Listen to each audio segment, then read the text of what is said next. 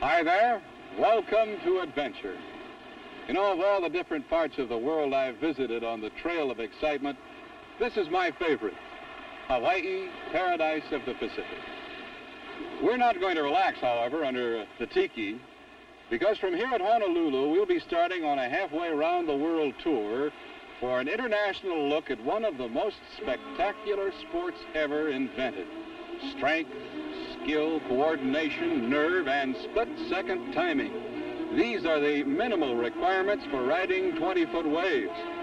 We're going to share the surf with a shark off the coast of California.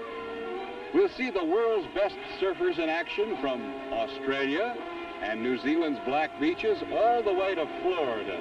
Before we're through, I think you'll agree that for sheer breathtaking excitement, the ancient sport of Polynesian kings is mighty hard to beat. One of the earliest accounts of surf riding was written by the famous explorer and navigator Captain Cook. He discovered Hawaii, I think it was in 1778, and he described, and I'm quoting now, this sport as most perilous and extraordinary. Well, Captain, it was, and it still is. And anything that's both perilous and extraordinary certainly deserves the title of true adventure. Riding waves like this was once the sport of Hawaiian royalty. Hawaii is one of the United States now. There are no more kings ruling the islands. Still, the great surf rolls in, 20 to 30 feet high, and there's still men to ride them.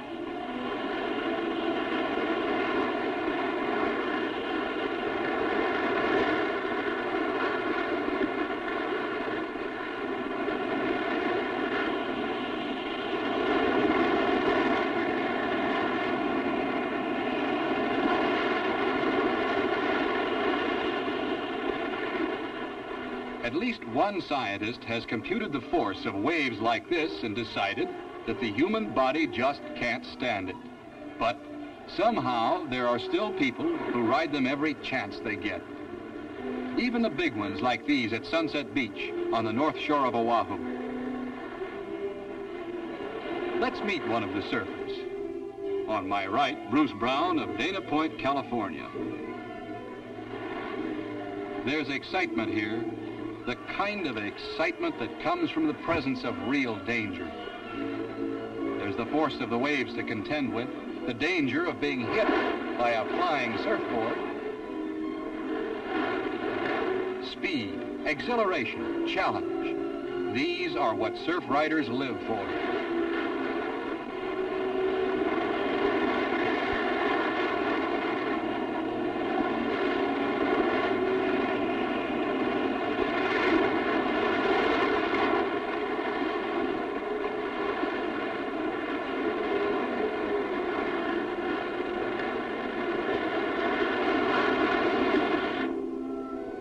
We've begun our look at surfing around the world in Hawaii because the sport was born here.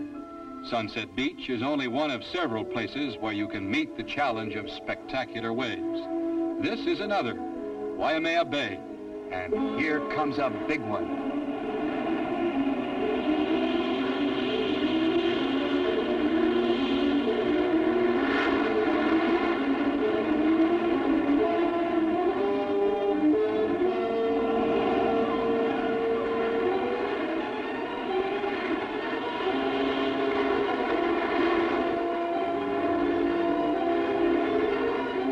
It takes a lot more than a beach and a board to make a surfer.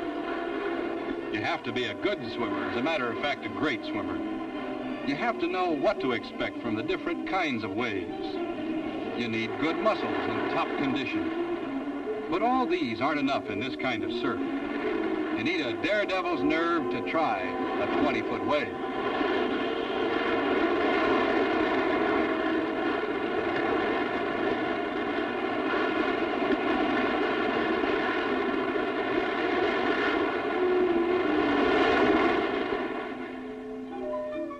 Since the turn of the century, surfing has traveled almost everywhere, as we'll see.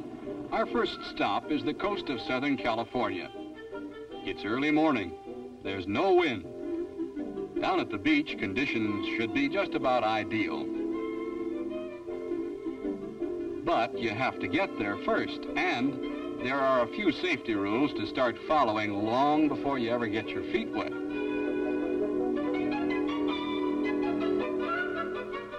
These fellas are in trouble already.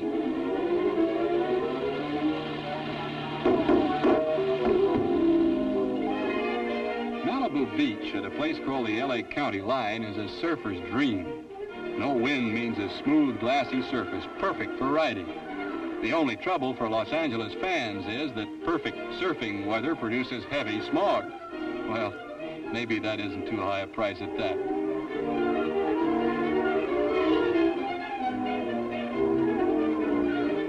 As you can see, the California surf is nowhere near the size it gets to be in Hawaii.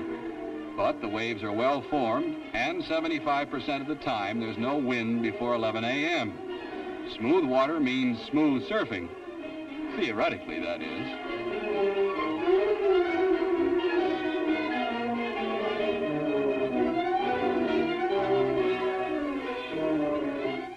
Of course, California surfers do find obstacles to the enjoyment of their sport. Freeways, for example. No matter how good the surf is, getting to it can present bigger hazards than the waves themselves.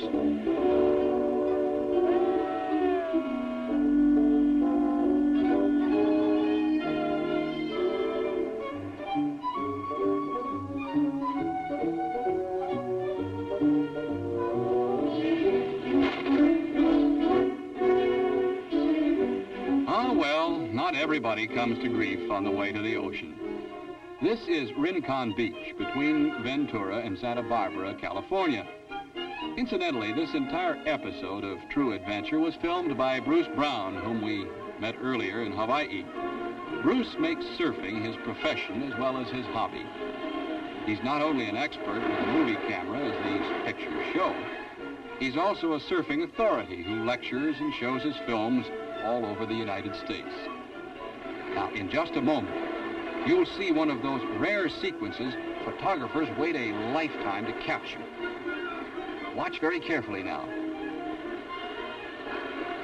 Right at the top of your screen, there's a shark.